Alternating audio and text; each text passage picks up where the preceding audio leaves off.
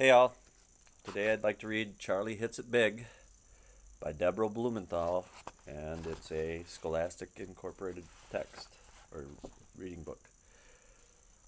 When Sophie woke up and went to feed her guinea pig, she was in for a surprise. Charlie wasn't there.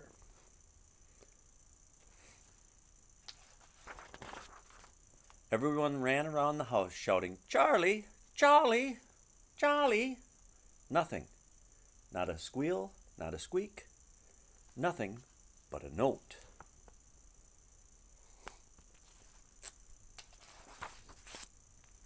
Off to the coast for an adventure.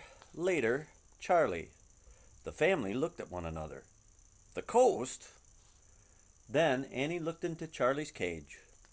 "A clue!" Annie shouted. "Pigging out. Pigs big in Hollywood."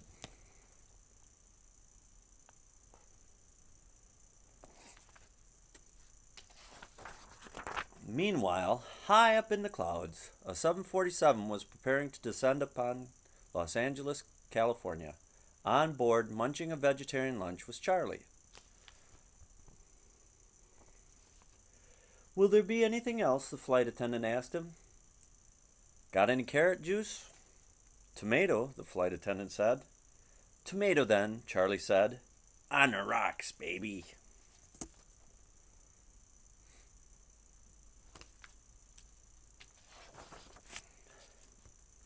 At the airport, Charlie got into a taxi. "Where to?" "Hollywood," Charlie said, rubbing his paws together. After checking into the hotel, Charlie boarded a tour bus. But when they got to a movie studio, Charlie crept away from the group and followed a sign that said casting.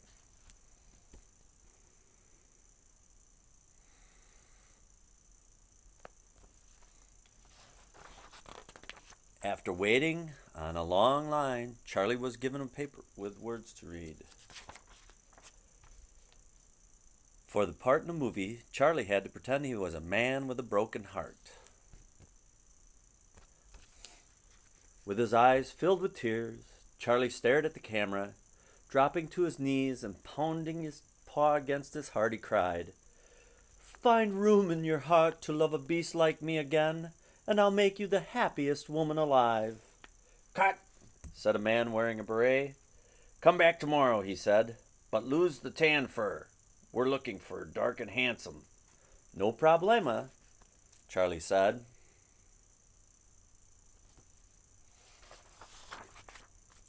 The next day, a dark and handsome Charlie came back. With a beautiful actress by his side, he said his lines again.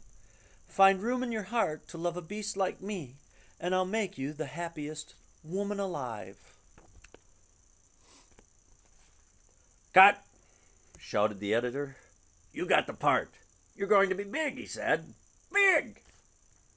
On the way back to the hotel, Charlie bought a postcard to send home. "Dear Sophie, look for me on the big screen. What a life, Charlie."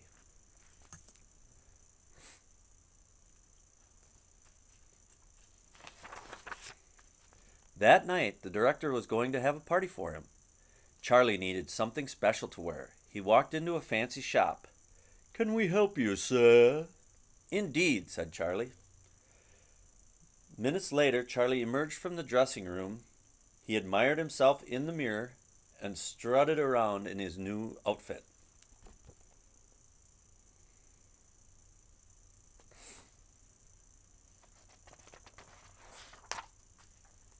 Now it was party time. There was a long buffet table with all kinds of good things to eat. This was the moment he'd been waiting for. Charlie's mouth was watering. Fruity nut buffet. Where was the fruity nut buffet? It had to be there. It was a party for him. Charlie searched the table. Nothing. Not a sesame seed. Not a pumpkin seed. Not even a speck of dried fruit. He settled for a salad. So Charlie gets to the party. He's looking all over the table. There he is at the cake. Down by the seeds. Nothing. But then there he is at the bottom, eating his salad. Then he met lots of people. Darling, people called him. Mon amour. They hugged him, they winked at him, blew kisses in the air, and pumped his paw up and down, up and down. But Charlie didn't even know them. He didn't know what to say.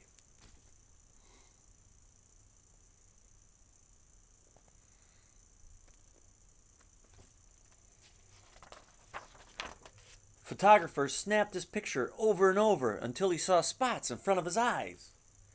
The room got so crowded that people were crushing him and stepping on his little feet.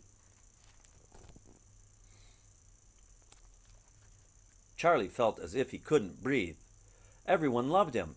He had new clothes and a tummy full of salad, and he was a big pig in Hollywood. So why did he feel afraid and lonelier than ever? He dropped to the floor and crawled to the door. There he is, crawling to the door. He thought about Sophie and how they used to play together. He thought about how he used to sit on her lap while she fed him baby carrots and scratched his neck until he fell asleep.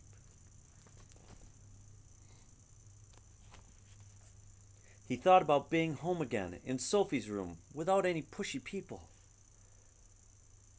and how he could not think of the pet food emporium opening in their town with the ad that said Fruity Nut Buffet. Buy one, get one free. There he is thinking about Sophie. There he is thinking about the Fruity Nut Buffet and the food emporium. Charlie leapt up and ran back to his hotel. He packed up all his clothes, went into the fancy bathroom and took the almond soap, the coconut shampoo, and the shoeshine cloth. Then he went to the lobby. "Taxi," he said, waving his paw.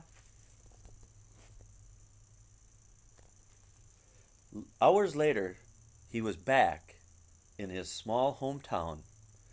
When he got to his front door, he knocked and knocked and knocked, but no one answered.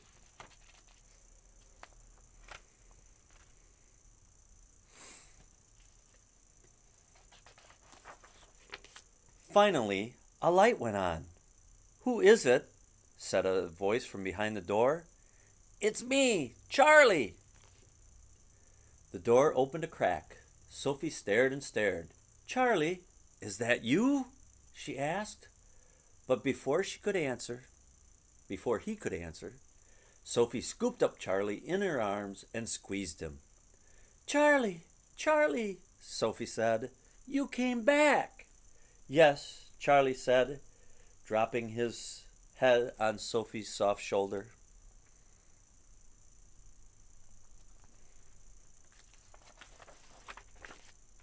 Charlie looked into Sophie's blue eyes, and then he looked at his cage. Leaning against it was a sack of Fruity Nut Buffet with a red ribbon tied around it. Charlie smiled a big toothy grin. "Find room in your heart to love a beast like me again, and I'll make you the happiest woman alive." "What?" Sophie said, looking at Charlie strangely.